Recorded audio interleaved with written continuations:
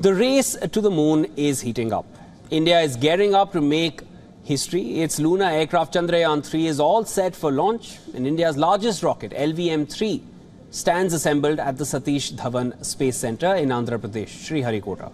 It will take the Chandrayaan-3 to the moon. Our next report looks at how India aims to achieve new heights, sealing the country's place in the Space Leaders Club. Moon is believed to be the symbol of love. From poets to musicians, everyone has romanticized the moon. It is a source of inspiration for them. And for scientists, moon is a mystery which they want to solve. Back in the late 1960s, the world's two superpowers, the US and USSR, were contesting against each other to conquer the moon. In 1969, the USSR made its second attempt to test fire its own moon rocket known as N1. And in the Soviet era as well, Yuri Gagarin became the first person to go into space. Although USSR's attempt to put a man on the moon was never fulfilled, but the US was able to achieve this feat when its Apollo 11 mission took one giant leap for mankind. And now the space race is getting crowded. Another world superpower has entered the race to explore space.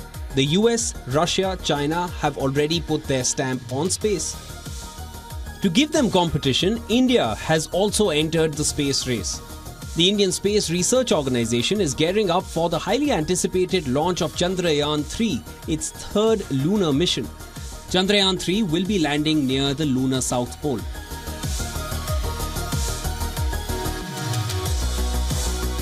The south pole of the moon remains largely unexplored. It poses difficulties that no other missions have faced. But India is ready to take the challenge head-on with Chandrayaan-3. It will also become the fourth country to conduct a soft landing on the moon. Only the US, China and Soviet Union have achieved this feat so far. What is India's lunar aircraft going to do? It has three main objectives. First, to land safely on the lunar surface. Second, to conduct rover operations. And lastly, it will conduct scientific experiments on the moon.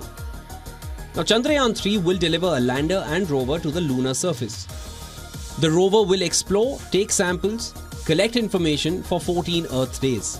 The moon mission is going to cost ISRO only 615 crore rupees, that is around $75 million.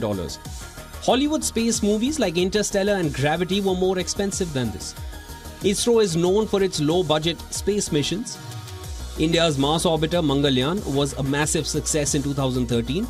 It cost ISRO only 470 crore rupees, that is roughly $57 million. Chandrayaan-2, India's second lunar exploration mission, was worth 800 crore rupees or $97 million.